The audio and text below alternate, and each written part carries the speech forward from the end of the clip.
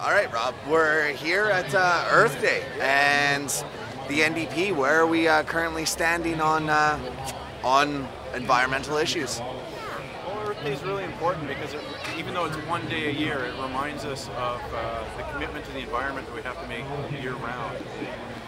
The planet is in peril. That's not an overstatement.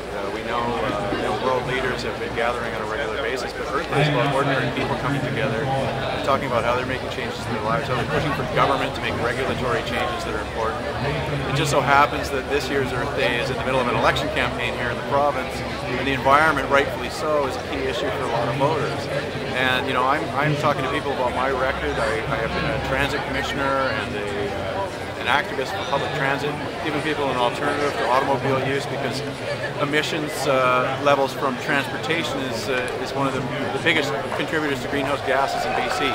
And what we're seeing with the Campbell Liberals is that they have a so-called carbon tax in place that doesn't contribute funds of any kind to funding the alternative. So we don't want people just to pay more to drive. We want them to seek out other alternatives, whether it's cycling or public transit use or walking.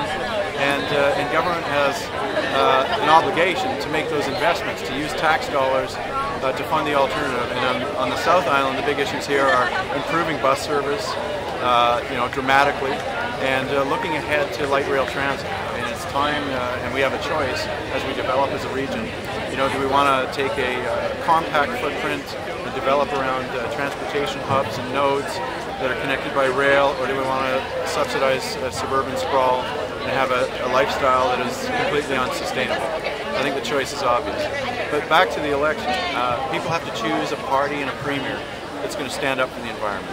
And they know what they're going to get with Gordon Campbell. This guy is in the pocket of oil and gas companies. He's the only premier over the last 7 that actually wants to drill for oil and gas on our coast here. He wants to do what Arnold Schwarzenegger wouldn't do in California. He wants to build a pipeline from Alberta, the tar sands, to Kitimat, to ship to China, to take the dirtiest oil in the world, have it sent to China, and to come back to fill our Walmarts with plastic toys. I mean, that is the kind of guy he is. And when Carol James says that Gordon Campbell is an environmental hypocrite, people have to check his record, they have to check his statements, and they have to check whether he is in any way consistent with some of the things that he says on the rhetoric side and some of the things that he stands for. And when you look at the farm salmon industry on the coast and the danger to our wild fishery and the fact that our children and grandchildren might not even know what a salmon is, see whose side Gordon Campbell is on. He's on the side of the industry. He doesn't want to change practices. He doesn't want regulatory reform to save wild salmon stocks. He wants to drill for coal bed methane, some of the dirtiest energy you can produce, right here in the Comox Valley, in the East Kootenay region.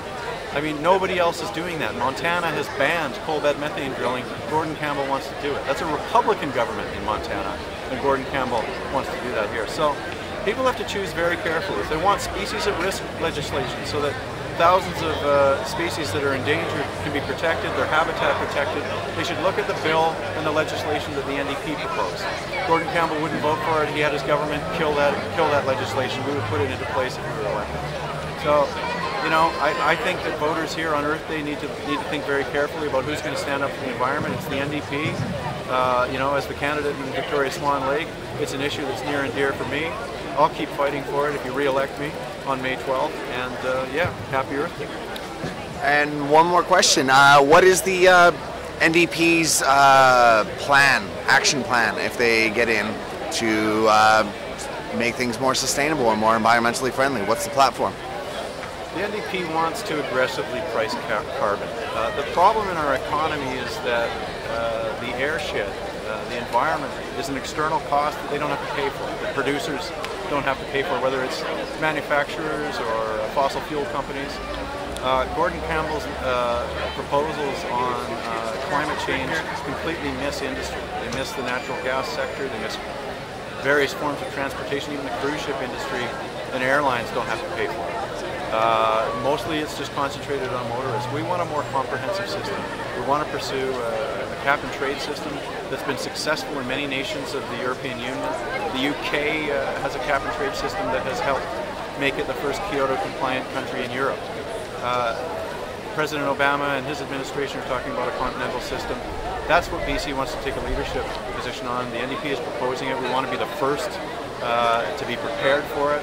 It's going to happen anyway, and it should happen. It can't happen soon enough, quite frankly. There needs to be a massive shift in how things are produced. So I think what we really need in BC is a balance.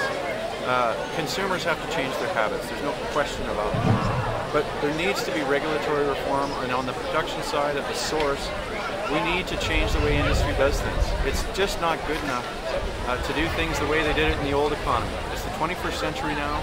We have an imperative to meet the climate challenge that is putting our planet at risk. You know, if we want to have food security and food production, people need to look at the NDP's agriculture plan that supports local farmers. Otherwise, we'll continue to fill our shelves of our grocery store with stuff that's trucked here from Mexico. And by the way, those trucks won't pay Gordon Campbell's carbon tax. We have a comprehensive plan for it on every dimension of the environment. And I think that if people look into it, they should go to bcndp.ca, check out the other parties as well, and I think people will conclude that a vote for the NDP is a vote for the environment. Thank you very much, Rob. Way too long clip, sorry.